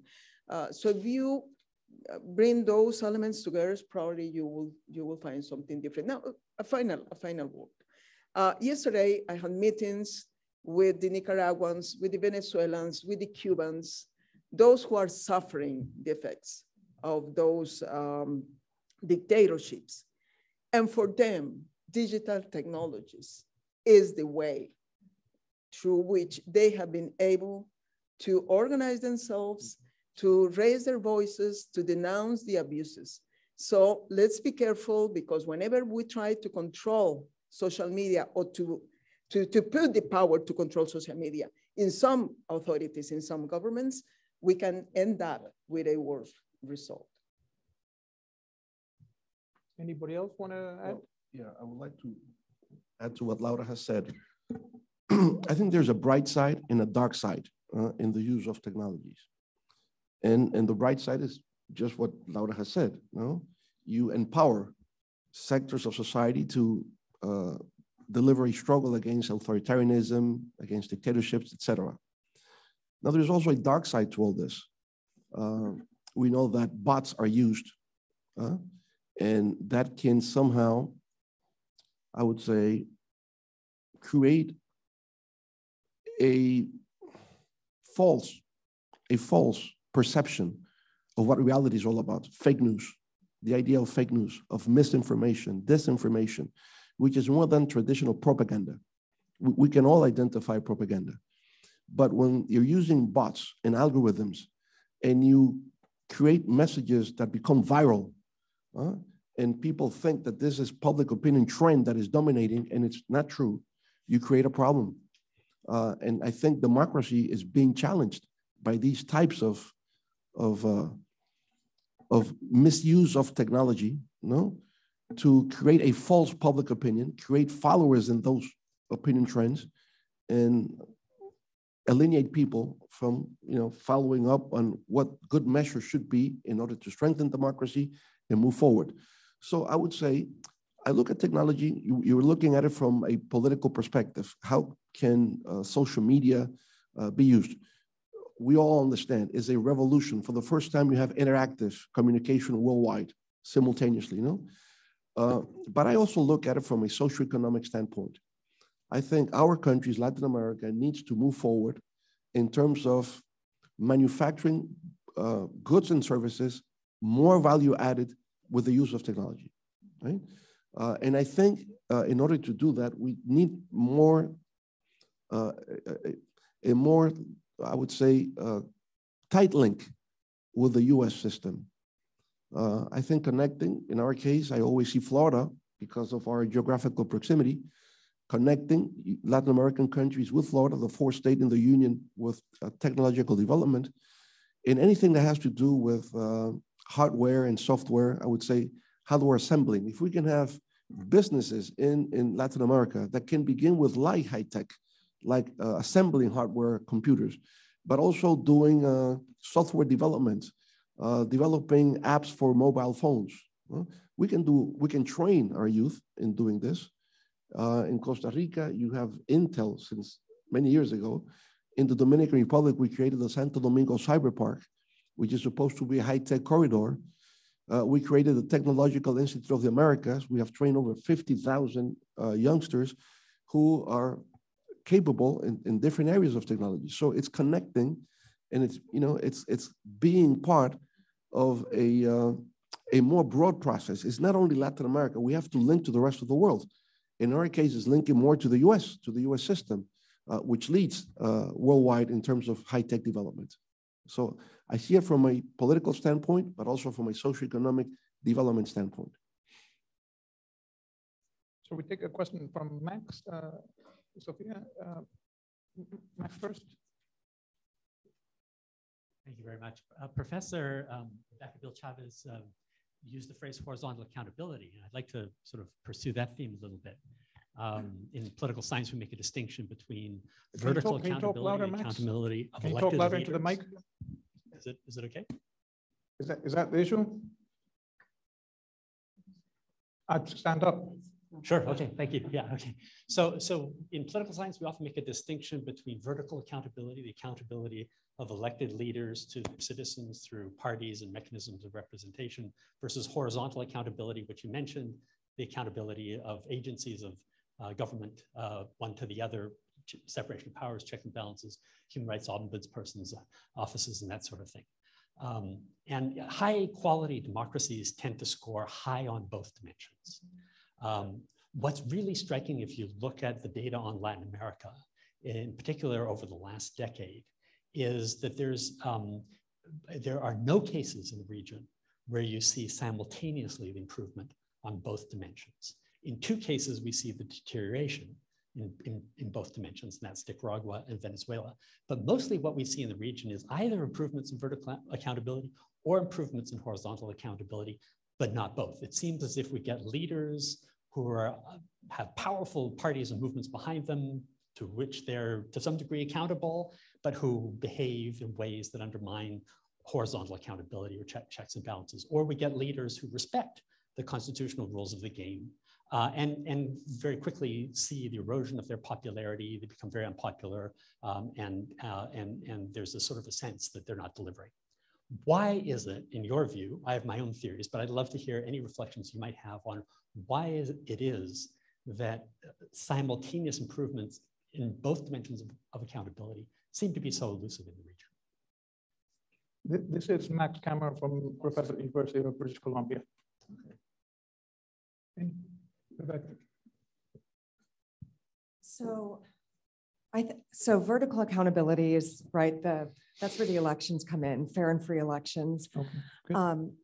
And I would agree with what President Fernandez has said about the progress we've made when it comes to vertical accountability, with exceptions like the ones that you called out. But I think that the erosion of horizontal accountability began a long time ago. I mean, we saw it in the 90s in a country like Argentina under Carlos Menem. I mean, this is where there was like this deliberate erosion of these agencies of horizontal accountability. The courts are an obvious one, but the ones that you mentioned as well, where the Congress is supposed to be a horizontal accountability, but we see that under hyper-presidential systems, Congress also disappears as an agency of accountability.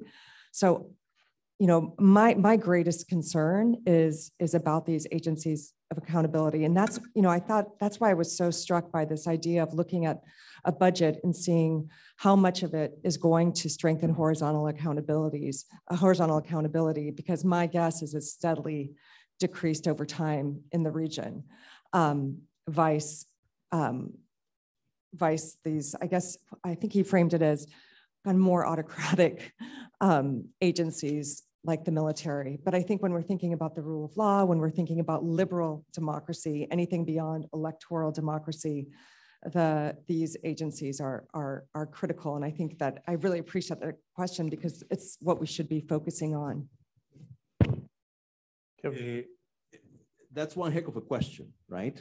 I mean, I guess the obvious answer is a fairly banal one. Well, because these things are difficult, right? And that's why you don't find it easy to advance on both fronts. But I'll give you a slightly more sophisticated answer, I think.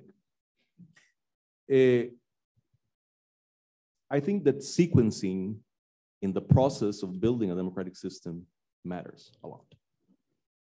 And what I'm thinking about here is that when you take, and I'm going to paint here with a broad brush, right? When you take democracies in the Northern Atlantic, plus, the Australias and New Zealands, that are, similar in many ways. Those places had rule of law before they had democracy and before they had universal suffrage in particular, right? In Latin America, we're trying to build democratic systems the other way around. So we have the electoral side of democracy reasonably well consolidated, and we definitely have universal suffrage, but we don't have rule of law. And the problem is that the political pressures that dominate the electoral side of democracy and the social demands that are channeled that way very often work at cross purposes with the notion of strengthening horizontal accountability, with the notion that you need to create checks and balances that are worthy of that name. So how do you get out of that? I don't know, because we were dealt the hand we were dealt, right? When democracy came about in Latin America. But I'm just trying to say that the way in which we are trying to build democratic systems in Latin America presents particular challenges. And I never fail to remember when we have these discussions the quip uttered by former British Prime Minister Gordon Brown when they were talking about rule of law issues, and he said something to the effect of, well, when it comes to the rule of law, to building the rule of law, you have to know that the first 500 years are the hardest ones, right? Well, that's the way this works. I mean, this kind of thing doesn't happen overnight, and it will take generations for Latin America to build decent horizontal accountability institutions, I think. I saw a hand at that table, and that table we have pretty little time, so we'll take both questions together. Do you want to start there and then at that table? Hello, I'm Kelvin Arana. I'm from Nicaragua. I just came to the US the last year under a Fulbright scholarship. Also, I do electrical engineering, so I don't have a political background. Still, I like these topics. And I think that under the discussion that you had, I think it's true that Latin America has moved in terms of democracy. We don't see it as a possibility now, we see it as a challenge. But there, based on my experience, I see a phenomena going on Latin America that is related to the transfer of power. Whenever it comes that we go from one party to another one after a successful election, I see that the direction of the government changes a lot. And as we were talking now about rule of power, that takes time. And sometimes these situations come and politicians, not democratic ones, take advantage and they ask for more time on the power. So my first question under that is, how this phenomenon of transfer of power can be tackled so that we can create more sustainable development in our countries. And under this context, I want to bring also the other phenomena that is happening, especially on Nicaragua, that the rule of law is not being damaged. We just changed the law. Yeah. And under this topic, I want to bring onto the table the topic of re-elections. What's your opinion about re-elections? Thank you very much. Can we take the question from that table, please?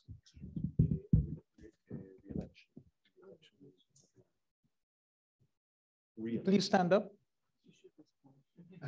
Hello, my name is Carmen Williams. I am from the Dominican Republic. And my question goes to, we know that today's society is not the same as it was 20 years ago. Today's society is more based on results.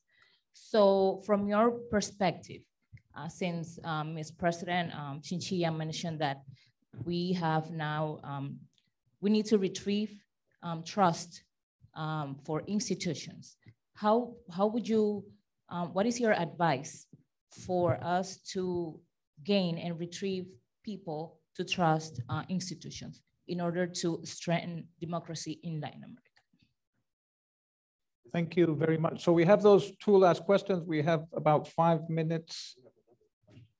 You have another, oh, please go ahead, please stand up. Hi, my name is Maximo Dominguez. I'm from the Dominican Republic. And it is a pleasure for being here in front of you. And I want to ask a question that I think that hasn't been addressed. For me, the democracy is not a thing that's just election day. It's a thing that is continuous, that is previous election day and continues every day in our lives. And I want to ask, what do you think is the role of political parties in the protection of democracy? How can they avoid the rise of authoritarian leaders? Because we know that they no longer come with coups. And how can we avoid the current wave of polarization? Thank you. Thank you very much. So last comment from the panel. I'll go first. You know, I'll take the question on political parties because it's one that has entertained my mind for a while, as you're about to see. You know, in different incarnations, I've been attending discussions about political parties for probably 25 years, right? As an academic, as an active politician, you know, wearing different hats. Every single one of those discussions ended up with everyone with a very serious face, including myself, saying, we have to strengthen political parties because they are essential for democracy. And that's true. The problem is that after 25 years of repeating that mantra, we have nothing to show for it. The credibility of political parties is in tatters in Latin America and beyond. So it raises very interesting questions as to whether we're just flogging a dead horse. It might be that political parties, the way we understand them to be, they may be 20th century creatures. And that the future of political representation lies elsewhere. And I cannot provide an answer to that. I mean, that's beyond my pay grade. You know, I haven't gotten there, you know, in terms of my answer. I mean, what can replace political parties? I don't know. I strongly suspect that part of the answer runs through this. And that we haven't been able to figure this one out. And certainly political parties have not been able to figure a useful way, a viable way to establish a connection with citizens through digital technologies. But it's a complicated question. I mean, I would love to think that we have some kind of magic wand that will allow us to strengthen political parties, but I'm very much afraid that we don't. I mean, if you ask me where I would start with an agenda to strengthen political parties, honestly, I wouldn't know where to start. I mean, their credibility is so low. So you know, the action point that flows from this is one for both academia and think tanks and other people that work on these issues to think more systematically about the future of political representation. I don't think we have devoted enough systematic attention to that issue. Thank you. Thank you, Kevin. Anybody else? I will take the one about trust. And Leonel says he will take the one about re-election.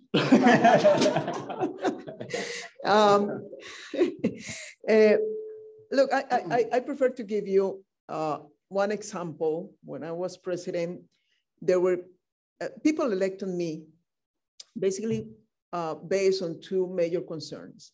One was security, and the other was infrastructure. Okay, so we needed to do something very seriously about those two areas because, you know, that was my commitment with the people.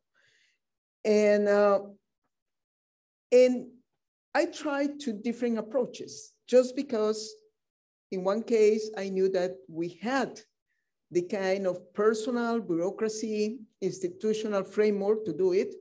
And in the other, because yes, it was quite different. So in security, our approach was to involve the people since the beginning. We decided, for example, to measure the problem, to state this baseline, consulting the people. A national consultation, we went to the communities, we looked for the different sectors. You know, it was something really very open and democratic. Once that we had a kind of diagnosis, of course, we also were working with robust data, many indicators, but we basically said the opinion of the people counts in this issue, because security is something that takes place at the local level. I mean, the crime is local usually, and criminality. And so we start doing that. And then we design different responses at the community level. That was probably our most important approach. I mean, from the community level, we try to tackle the crime problems. And we prepared the police to be able to deal with the communities, because there is a different way to work. They have to learn how to relate with the people, because it is not only about listening to people, it's also about taking decisions in the same table with them, establishing the priorities, responding about how they are performing, et cetera, et cetera. The other area was infrastructure. And infrastructure was a totally different approach, because it was almost impossible to do it differently, because the institutional framework is accustomed to work in a very close and obscure manner, in a very vertical kind of format. And it was almost impossible to speak about, facilitating the participation and opening the process so the people could know what was happening. And so what happened there, I mean, in security, we succeeded. We do not only achieve our goals, but the people were very happy about the results. In infrastructure, it was a nightmare. It was a totally nightmare, because everybody was suspicious if there were corruption behind the contracts, because since we didn't consult, the people didn't want the road to affect, for example, the environment or some communities, et cetera, et cetera. So what I say is that we have the keys about how to build trust with citizens. And for me, there is no other way than be transparent, be accountable. And the only way to do it is building the means, the institutional means, the venues, the mechanisms for the people to be part of the process. Well, I'll try to respond to some of the questions that have been raised in a very broad sense, beginning with you. All right. Political parties. I think there is a crisis of confidence to institutions, including political parties in Latin America, but also worldwide. I think here in the States, there is a conversation about the role of political parties. There is a debate in Europe. In Spain, you had two parties, el PSOE y el PP, right? And now you have 4 or 5 parties. In France, 2 parties were leading since the end of World War II, the Gaullistas and the Socialist Party. And now you have the party led by President Macron that was just founded 5 years ago. Everywhere you look, parties are going through difficult times, but new parties are emerging. It is the old parties that are disappearing and new parties are emerging, right? And it's happening in Latin America. So we cannot look at it in an isolated way, as if it is something that is happening only in Latin America. The world is in turmoil. The world is in crisis. And I think one crisis that we tend to kind of not take account of is there is an ethical crisis. There's an ethical crisis in everything. There's an ethical crisis in politics. There's an ethical crisis in the media. There's an ethical crisis in digital media and social media. There's a crisis everywhere, an ethical crisis that we have to meet in order to regain confidence. The lack of confidence is because people see that political leaders are benefiting from the system while everybody else is struggling. So corruption has a lot to do with that. If people see that a political leader comes into power and he enriches himself pretty fast, and the rest of the people are still lacking, the solution of basic needs, well, there is a disconnect between political parties, political leaders, and the rest of the population. So we have to address the ethical issue as a core issue in order to regain confidence for democracy. And we have to train the new young leaders that come to the parties in the meaning of morality, of ethical, and being always accountable to the people, horizontally or vertically, whatever. But you must respond to the people's trust in you to lead their future. I do believe, Kevin, that political parties have a future. It's the only way that you can really organize the people and mobilize the people. Through social media, you can, in a way, connect. You communicate, and somehow you mobilize. But these mobilizations have always been leaderless, and they end up in nothing. And I think the best example is the Arab Spring. I mean, you had uprisings in Egypt, uprisings in Syria, everywhere, but they lack leadership because leadership comes through political parties. And the thing about political parties is that they are organized in the territory. So in each state, in each province, in each territorial unit, you have people that are being organized and mobilized according to the party's philosophy, ideology, and political objectives.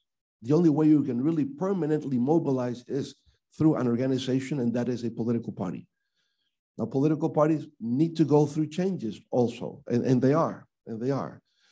I founded a new party just 2 years ago. It's called, in Spanish, La Fuerza del Pueblo. In English, you would say the force of the people. It's very difficult to translate and really have the spiritual meaning that it has in Spanish, okay? In just the power of the, or people's power, people's power, right? Okay, in just 2 years, we have registered 1.5 million Dominican citizens. In polls that were taken yesterday in Dominican Republic, the incumbent president has 38% of intention of the vote for the 2024 elections. I have 36. Just 2 years building a new party because our previous party split, the Dominican Liberation Party. And the reason it split is because the dominant leadership at the time, the incumbent president at the time, didn't understand something that worries you. He didn't understand the limits of power.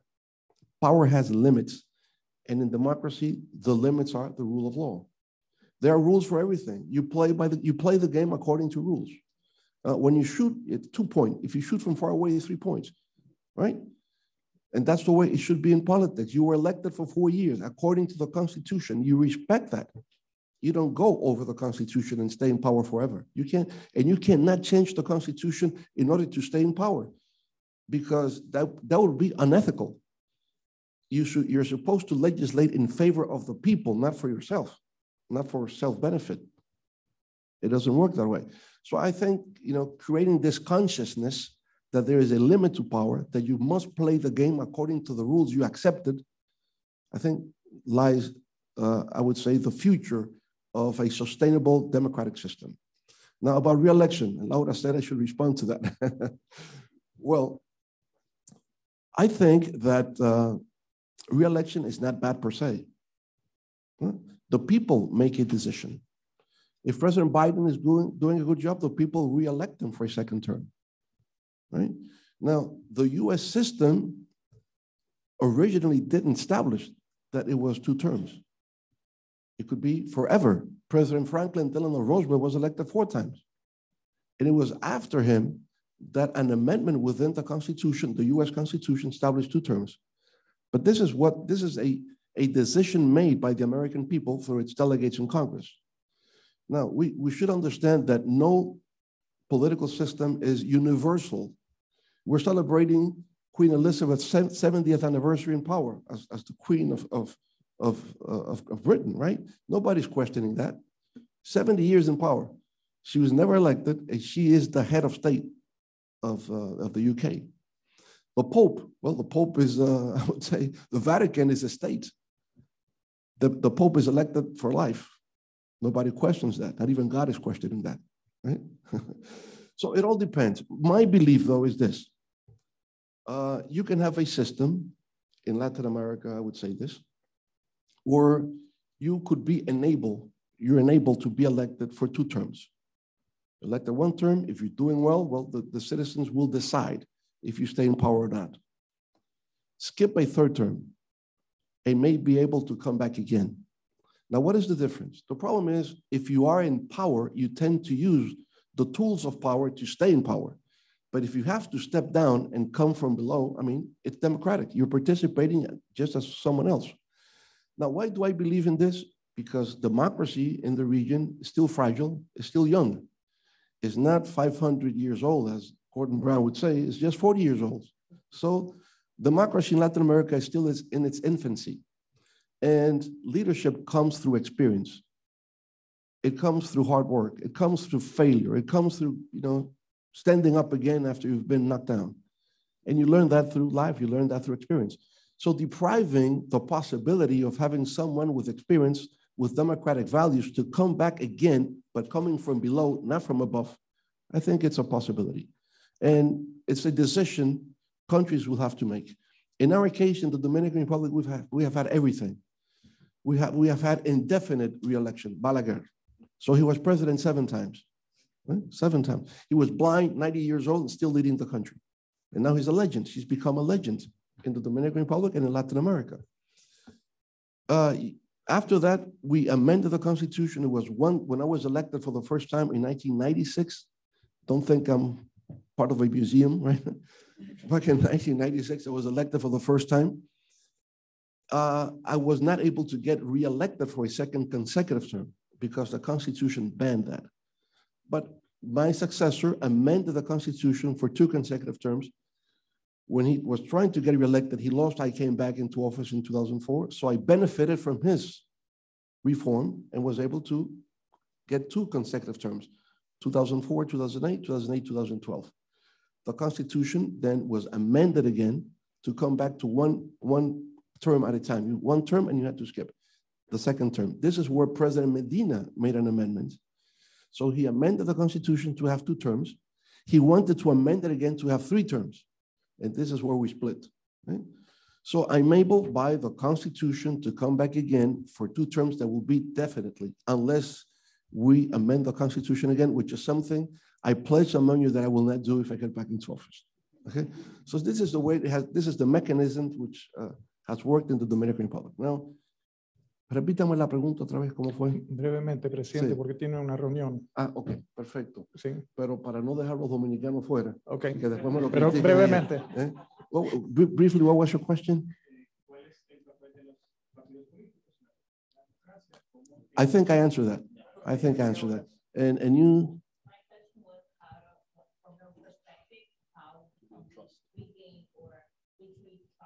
I think I answered that too. I think it's an ethical question. Okay.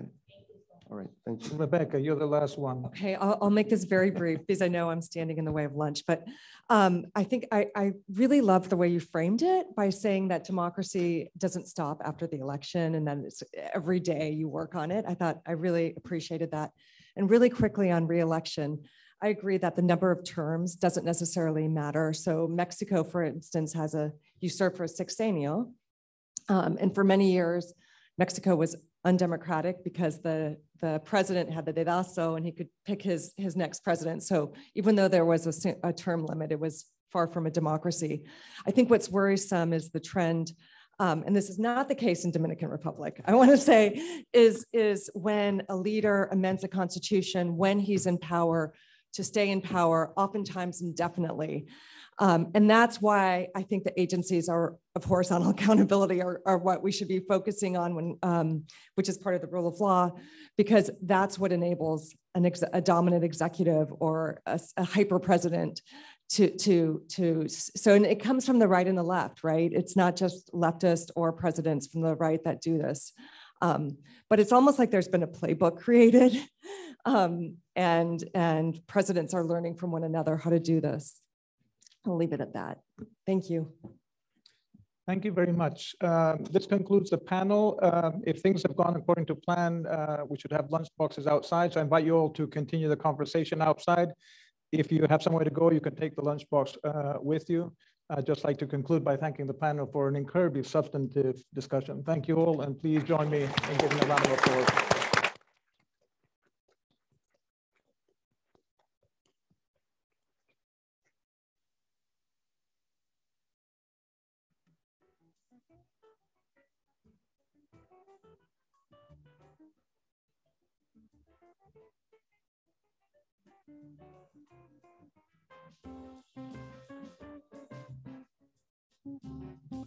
Thank you.